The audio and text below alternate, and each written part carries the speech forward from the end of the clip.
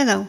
Today I'm going to show you how you can change your handwritten image into a vector object. First, you will need to either scan your image or take a picture of it and save it as a JPEG file. Today I will be working with my calligraphy sample. If you would like to follow along, feel free to download this file. I included a link to it in the description below. Let's open a new document and set the profile to web.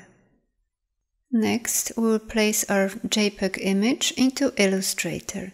To do that, go to File, select Place, find your image and click Place. Now click in the upper left corner and your image should fit into this document. Next, go to the top toolbar, click on this little arrow next to Image Trace to open the tracing presets. Select black and white logo and your image will be transformed to a vector object. Now we need to smooth some lines, make some corners sharper and do a few more adjustments. First, let's open the Image Trace panel. You can either click on this icon or go to Window and select Image Trace. Now let's experiment with the threshold slider. Pixels darker than threshold value are converted to black. I will keep it at around 130, but your artwork might need a higher or lower number. Just experiment with it. Now click on the Advanced options. The higher the paths value, the tighter the fit. The higher the corners value, the more corners. A higher noise value means less noise.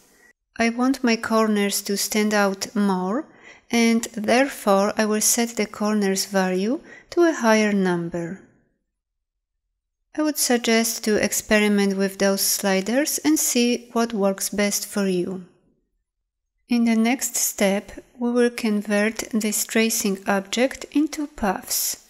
To do that, click the Expand button from the top. Now we need to remove the white background and all the unwanted white areas. You can see it better if you go to View and select Show Transparency Grid or press the Ctrl, Shift and D keys on your keyboard. Next, switch to the Direct Selection tool and click away from the artboard to deselect. Then, click on the background and press the Delete key on your keyboard. And do the same with the other white areas. And now, we are ready to make final touches. We will smooth some edges and make others sharper. Let's zoom in on this part. Press the letter A to switch to the Direct Selection tool and click on this shape to select it. Let's change the color of this layer to red so it's easier to see. Next, select the Smooth tool, which is located under the Pencil tool.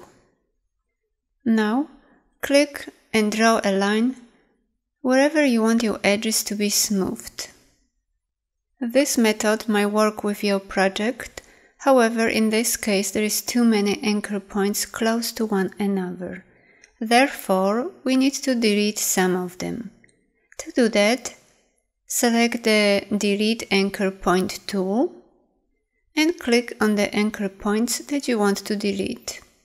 Now switch to the Direct Selection tool and let's move some of the anchor points and adjust the handles to get a nice smooth edge.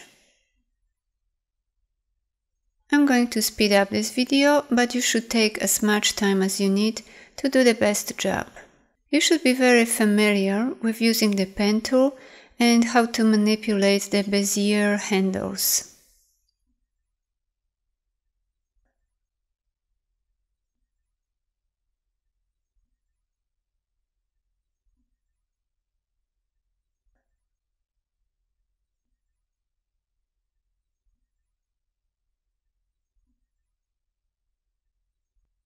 And here is our final work. Now, if you like, you can change the color of any of these shapes. or add a stroke to it. Thanks for watching. Bye bye.